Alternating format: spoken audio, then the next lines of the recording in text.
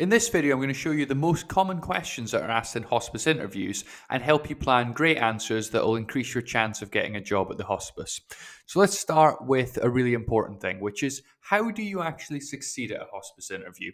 And the first thing you want to do is make sure you know what questions are most likely to ask. And I'm going to take you through some of the most common questions and help you plan great answers and show you in general how to plan answers to hospice interview questions that help you to succeed at the interview.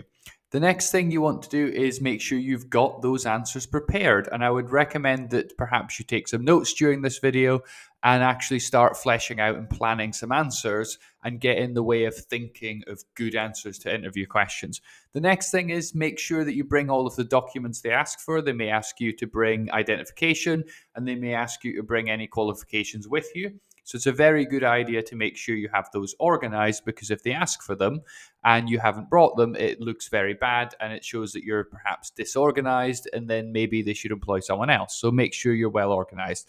The next thing is make sure you dress appropriately. So this is a very formal interview, so dress appropriately for that. And the next thing to do, and it's a really great idea, is if you can arrange a visit.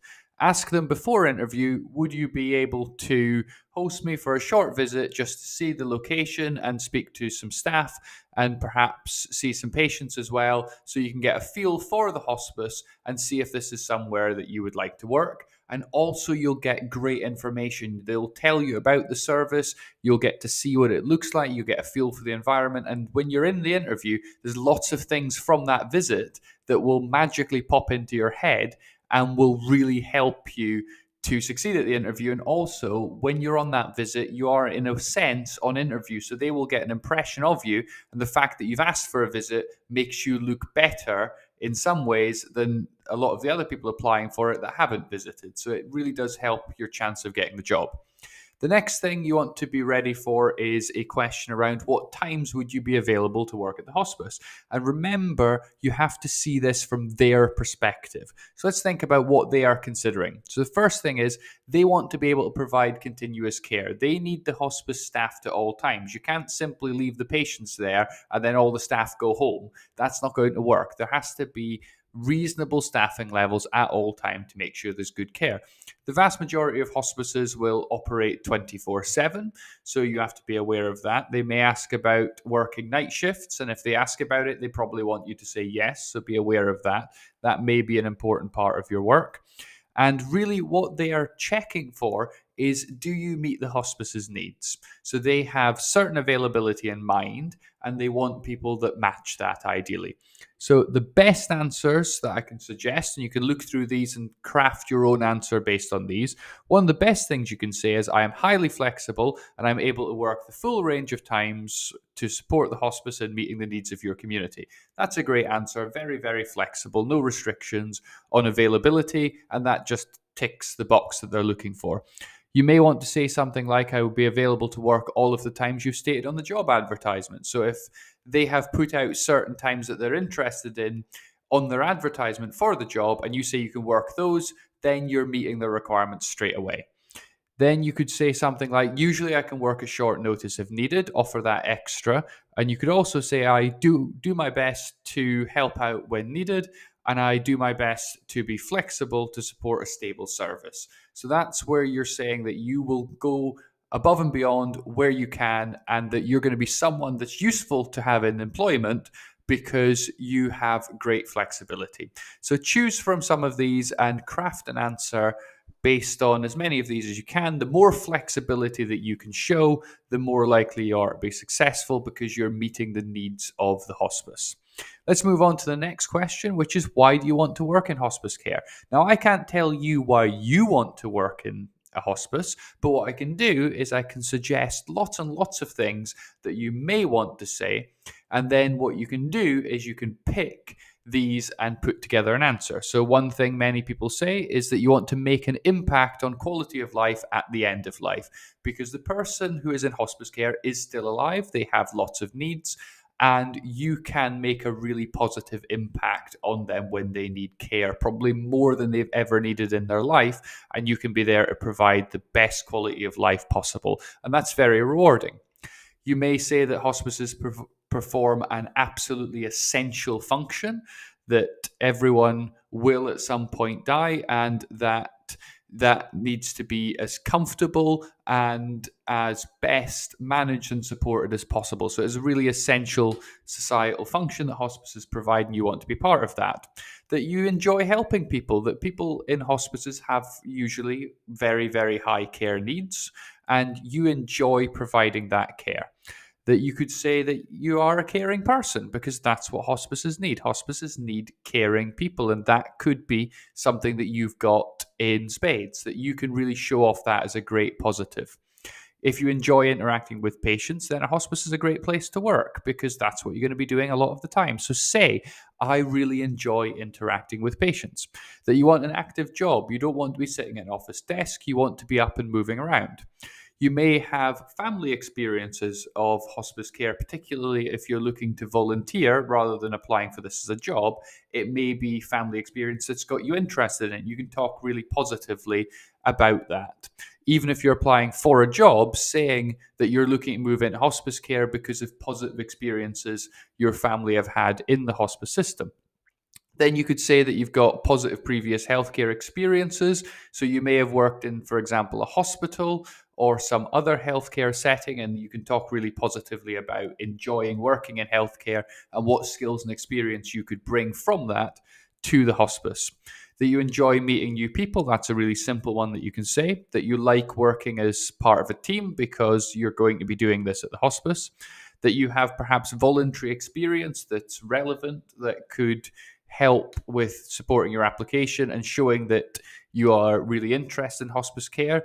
If you're not successful at this interview and you want to gain more experience, volunteering in a hospice would be a good idea to help with future applications as well. You may have relevant qualifications that could be an asset and could also be a good link to why this is a good career move for you, and you can show off those qualifications in this question as well. You may have an academic interest in palliative care. You may find it very interesting, and it is, of course, extremely important. You may have read about the subject a lot, and you're eager to learn more, take part in training and CPD opportunities to learn more about it, because this is something that actually interests you. It is a good thing to say at interview.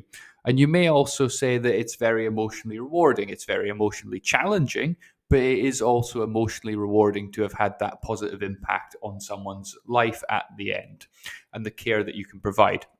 So feel free to screenshot this and take any notes that you need and use as many of these phrases as you can to craft a really good, strong, and detailed answer. The next question that I would definitely have an answer ready for is, how would you inform a family that a patient has died? And unfortunately, this is something that is likely to come up in your line of work in a hospice. And of course, they want to hear the right answer to this. So let's look at what you need to say. So the first thing you start off with, and it's a very reassuring start for them, is that you will follow training and established best practice. That is the first thing you say. So if you've been trained and taught, perhaps at your induction, how to deliver this, that you're not going to just make it up yourself, that you've not got your own secret method of doing this that you think is better than everybody else. You're just going to follow the training that's been put down, or follow the established, accepted best practice of the academic literature. The next thing you say is that you would always want to assess the family's knowledge. It may be that someone has come to the hospice not expecting to die suddenly, and they have. So the family may be in a very different place there. Or it may be that someone has been on a slow, gradual decline, and that the family is well aware that the end is imminent, and that it is not a shock that they have died, that they expected that they were likely to die in the next 20 minutes. That's very different. And you want to have some idea, and that may be gathered from the family, or it may be gathered from other sources, other people involved in the care. You want to have some idea where the family are at before you go in and deliver that news. The next thing is that it should always be honest, that it should be accurate, and that it should be timely. People don't want to find out that their loved one has died 3 weeks after it's happened. It should be a very high priority for them to be informed as soon as possible. You want to also make sure that you have checked your information, that you are ready for any questions, and that you have the right information. That, for example, the person has actually been pronounced dead, that the doctor has been in and seen them perhaps, and that you can definitely be able to deliver the correct information to the family. Then you must make sure that this is done in a private setting. This should not be done in a corridor. This should not be done in the presence of other people who are not directly involved in their care or appropriate people to be there at the time. So you want to take it in a private setting. That you should not use any euphemisms. So you should say very clearly that the patient has died, that they are dead. You are not to use phrases like they've passed away or that they have moved on. Because, for example, if you say that unfortunately your father has moved on, they may ask to which hospice. And then you have to say, no, they've not moved somewhere else, they have died. You should be very clear and very direct. You want to avoid any other phrases that could perhaps be misunderstood. You have to be clear because you're communicating the news that they have died. That is what you have to say. The next thing is you must use clear and understandable language. You want to avoid using long, complicated medical terms. You want to be clear and to the point. And you want to make sure that it is understood, and using clear, sensible language is the best way to do that. And then the next thing you want to do is you want to be there for any questions. You want to allow the family time to ask their questions. They may ask questions straight away. They may ask one question, there may be a break, or you may just have to wait for a minute or two in silence before they ask anything, but you need to be available for those. So the best way to answer this is make sure that you know the research, because a lot of people have done research on how to do this. There is training available. Follow that and then talk through each of these things, and then you are most likely to be successful on this question.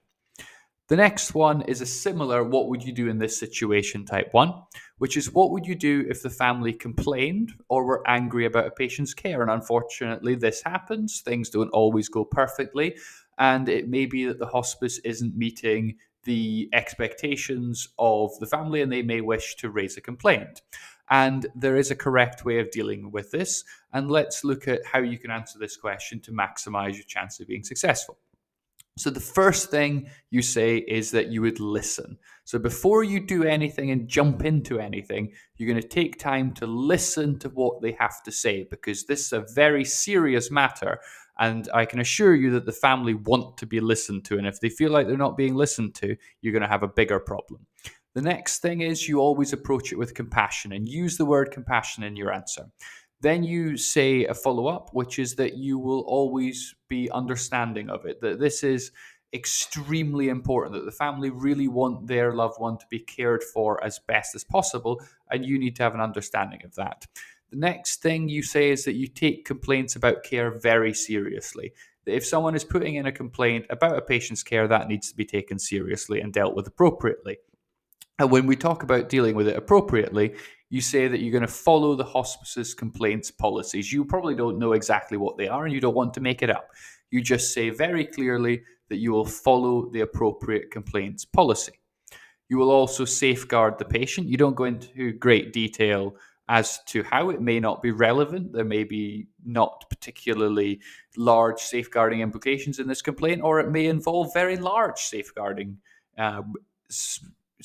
considerations, and it may be that the best interests of the patient and the views of the family may be in conflict, and then it rises to a safeguarding situation, and you need to say that you would always safeguard the patient. And then lastly, what you're trying to do overall, and you finish your answer with this, is that you want to resolve any issues and provide excellent care. That is what you're always wanting to do. So if the family raise a complaint about the care that actually identifies a failing, it's important that that is fixed. And the basic motivation for you is to provide the best care. And when something goes wrong, you're going to do your best to fix it in line with the hospice's policies. So talk through each of the things on this list and you'll have a great answer to this question. The next one is a very sensitive question and one that you want to answer in the right way. So they may ask a simple question, which is, what are your salary expectations? And you have to be careful about how you answer this rather. So let's look at what things you need to think about and then how to answer it.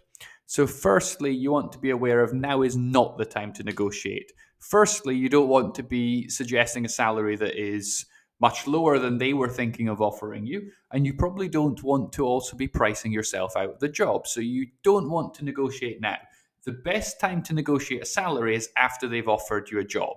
When they've chosen you out of everybody else and said you are the best person for this job, you're in a much better position to negotiate than when you are one of 20 people. So now is really not the time to get into deep negotiations. The next thing you want to do is avoid exact figures. You don't want to say a specific number to, the individual tiny little fractions of a dollar or fractions of a penny. Now is not the time.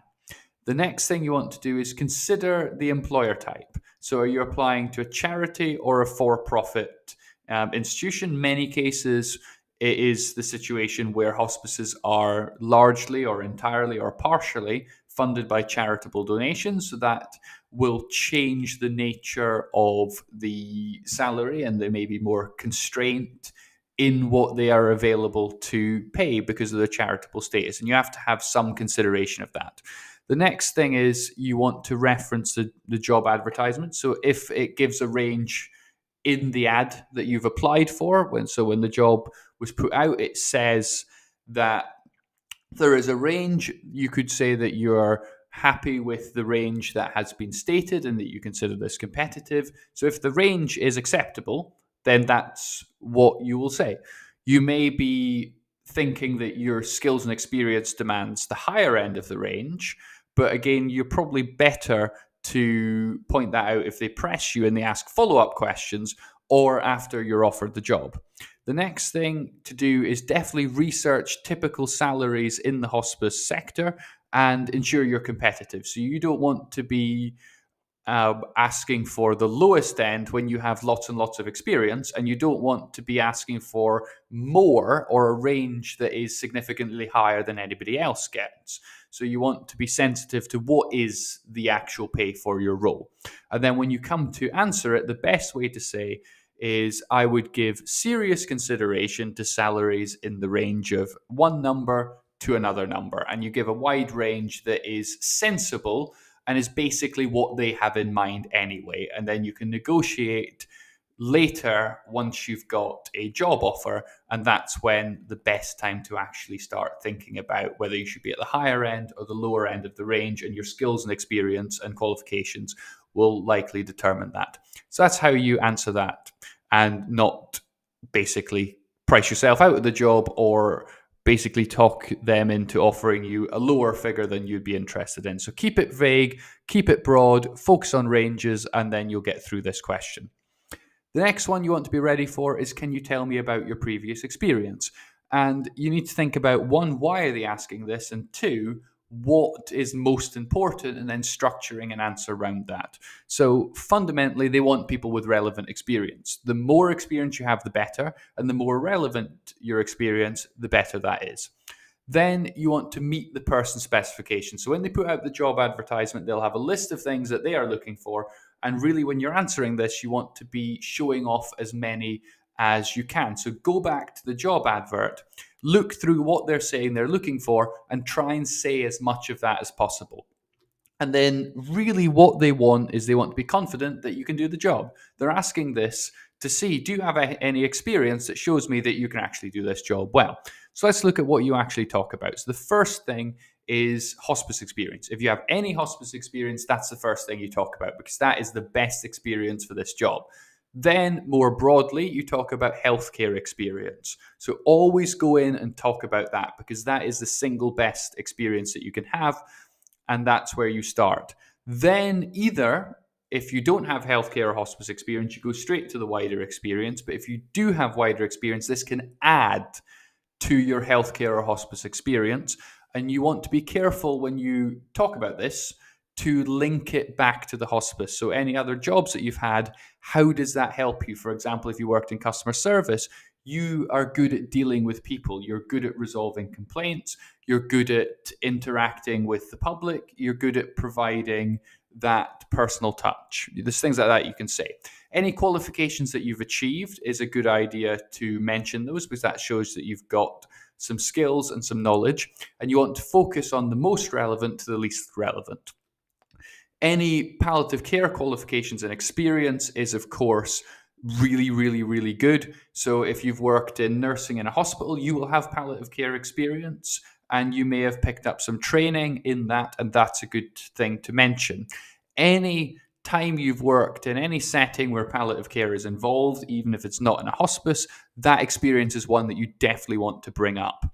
And then you want to link all of your experiences back to the hospice. So whatever job it is, you want to talk about how that's going to make you better at the job, and that's how you succeed. So every time you say some bit of experience, the follow-up has to be, and I would use this at the hospice too. And from this experience, I will be able to do this at the hospice. Everything you do, link it back, and you're really just trying to convince them that you'll be great at the job. So take as many of these as you can, structure it with your most relevant to your least relevant, and link everything back to the job and show them that you can do it, and you'll be successful in this question. Before the interview finishes, they're likely to say, "Do you have any questions?" And the wrong answer is to say no. The right answer is to have a couple of questions, usually 2 to 3 questions prepared, and be ready to ask these. So here are some that I would suggest, and you may want to think of your own ones as well. So a good question would be, what CPD opportunities do your staff undertake here to support continuous development? You may ask, can you tell me more about the training and induction process at your hospice? Show an interest in training and development. You could say, I am, of course, very interested in this position. Therefore, could you tell me the next steps in your recruitment process? Find out what happens next, when you'll find out, do you get feedback? These are things you probably want to know. You might say, what do you see as your service improvement priorities, and how would I be able to support these in my role? And if they say that we're looking to improve this, or this is an area of focus, basically start talking about how you could support that, and that looks really good. And lastly, you want to offer sincere thanks to the interviewers and end positively. So I hope this was helpful too. I wish you the best of luck in your hospice interview. And finally, thank you very much for watching.